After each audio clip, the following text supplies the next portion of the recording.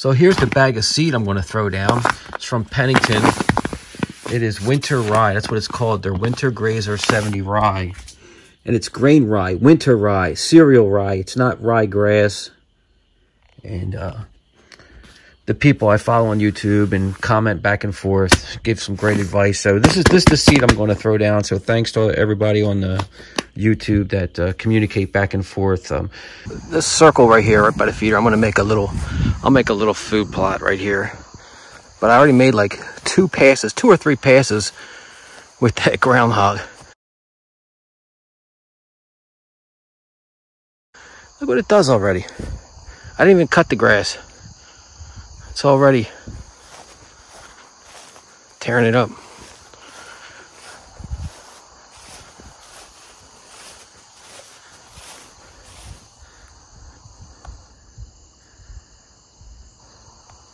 So I'm just going to keep going around in a circle here and see if I can make this, turn this hillside into dirt.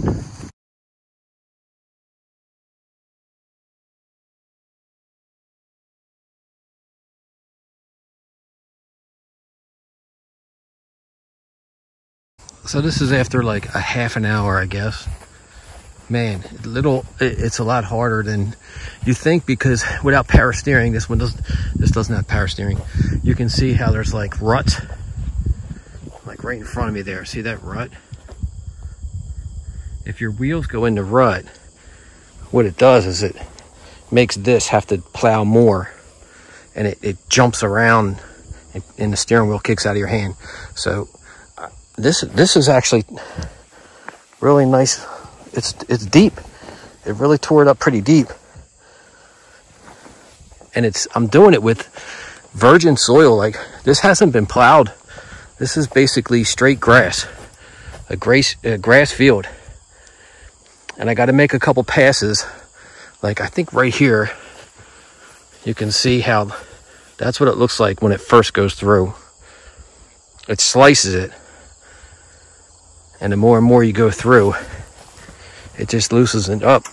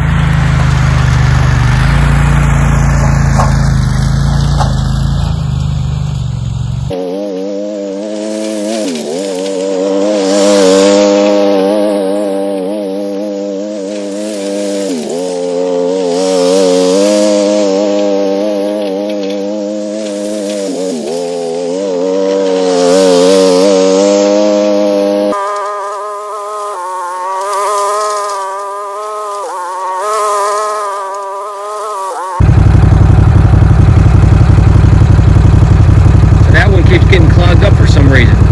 Right in the middle of that one. Every time I check it, that one's clogged. That's kind of weird.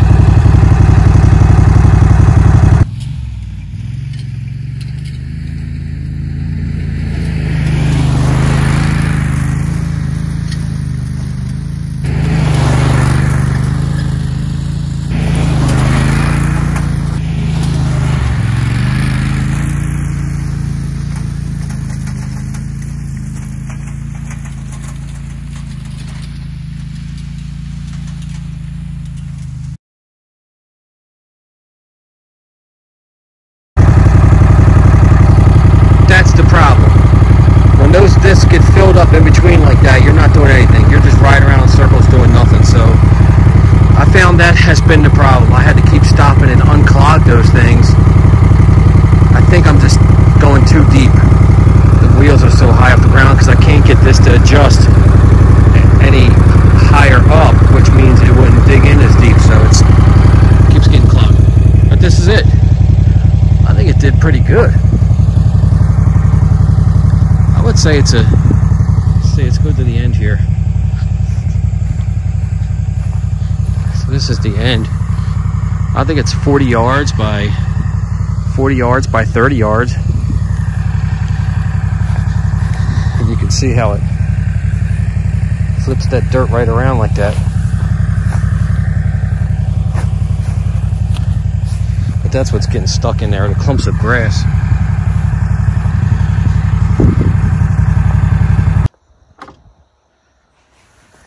We got some pelletized lime here.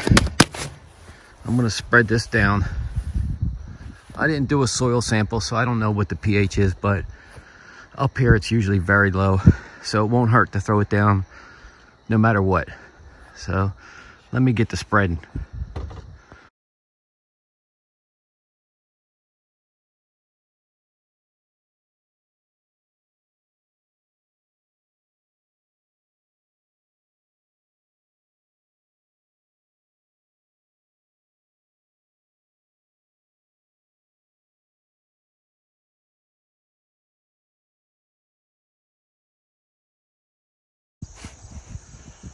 All right, there it is. That's 10 40-pound bags. That's 400 pounds of lime here.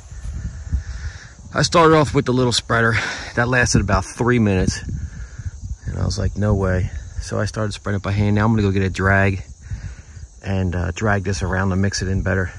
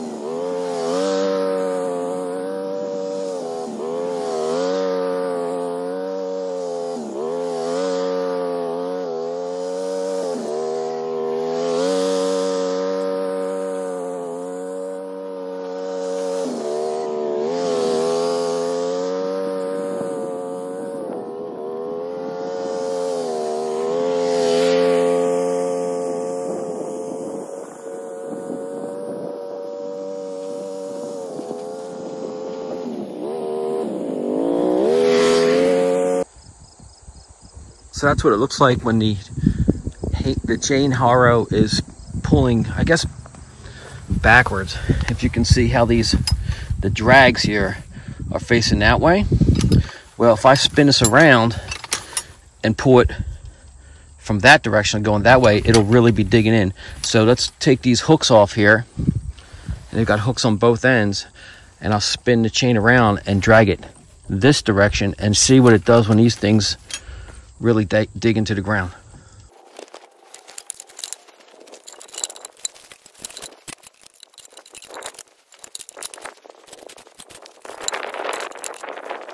Now you can see the direction.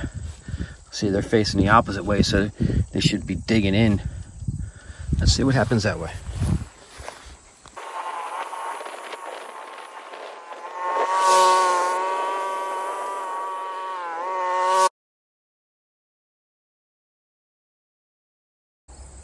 I'm not too sure reversing it made a difference, but it definitely brought all the grass clumps up and piled them up as it was dragging. You can see, look at all this loose grass clumps.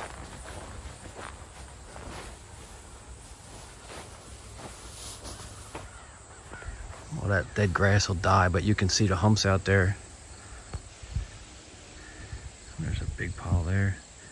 I feel like it should be like maybe 3 times as long. That's only 4 foot by 4 foot.